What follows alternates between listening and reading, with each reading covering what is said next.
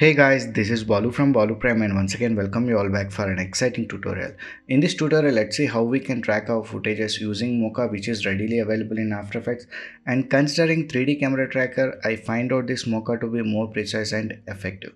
So hope this tutorial will be useful, and by the end of this tutorial, if you have learned anything new from this, please hit on that like button, do share this content, and if you are new to this channel, consider subscribing my channel and support me. So further without any ado, let's begin. So here we are in After Effects. Now let's start this by importing our footage onto this project panel. For that, right click on this project panel, import select your footage, or else you can directly drop your footage onto this project panel. Now again select your footage and drop it onto this composition icon here. Now let's check the preview of this, press 0 for RAM preview. So this is a royalty free footage which I have downloaded from pexels.com.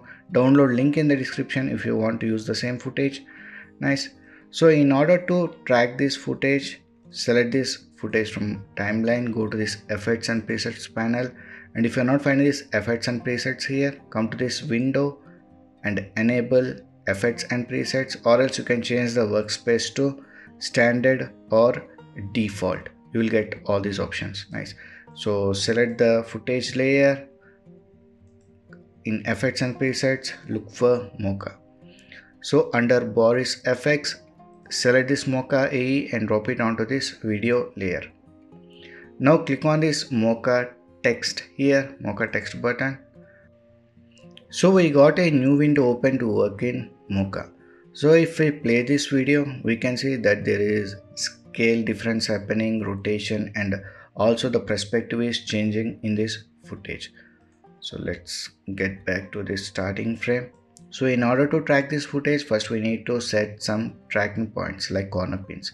So for that, select this create explain tool and set the corner pins here like this. So here I will be setting this corner pins here, here, and here I will not be placing the corner pin straight. I will be placing it as per the perspective. Make sure to place it as per the perspective. So let me place it here, and one here, and another one here. So once the pins are set, mouse right click. So these pins are set on this plane.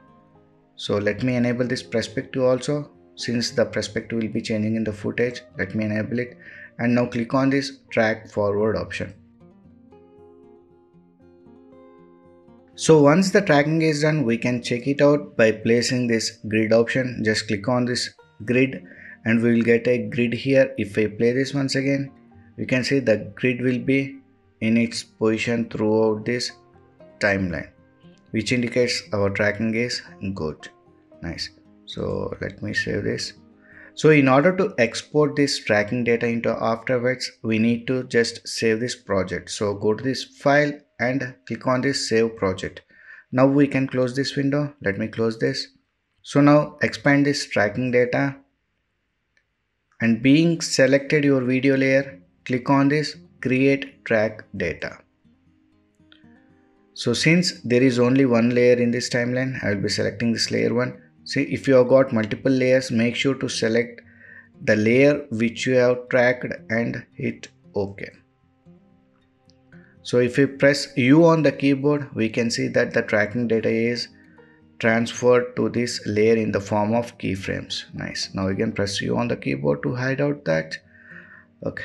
So now let's import logo onto this project panel. So simply select it and drop it on the project panel.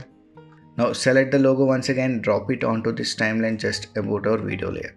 So before moving further, first we need to check the anchor points. The anchor points of this both the layers should be at the same position. So if I check the anchor point of this video layer, press A on the keyboard, you can see it is 960, 540.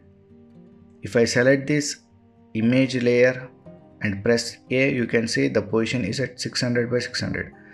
So this image or logo should have the same anchor position as the layer which we have tracked or the video which we have tracked.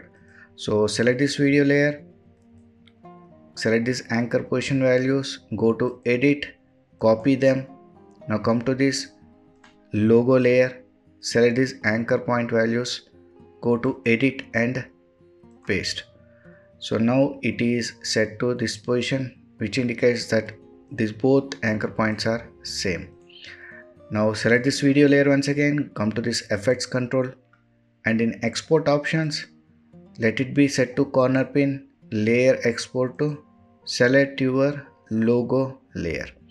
So select it and apply export. So here you can see now it is sticking onto its plain position. So if we play this, we can see that our logo will be staying in its position. Whether it is perspective change, scale change or rotation, it will not move from its position. So in this way we can use this MOCHA to track our footages and place our logo onto this plain surfaces easily. So hope you guys have learned something new from this tutorial. If you have learned anything new, please like, share and subscribe my channel to support me. So we'll meet in the next video. Until then, signing off. Take care. Bye.